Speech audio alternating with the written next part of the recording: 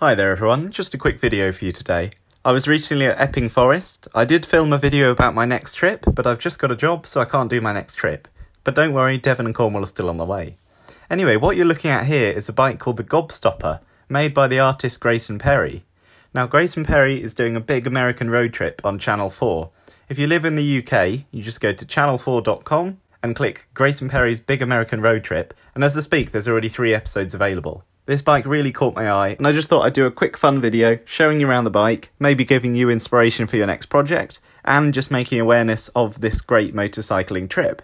It's not something that I've seen advertised very well, but I spotted it online, and it's a genuine thing, and hopefully it's going to be quite entertaining. It's certainly colourful, and as I got home, I recognised this bike from my trip to the Epping Forest. So I thought what better to pan you guys around it and talk to you a little bit more. So if you're looking to watch even more motorbike footage, then feel free to go to channel4.com and watch Grayson Big American Road Trip. I'd also love to hear everyone's thoughts on this bike. Is it too wacky for you, or would you do a colour scheme just like this? I'm feeling quite inspired by it and I really like its style. Let me know what you think in the comments down below, and thanks for watching this very quick video. Catch you all soon.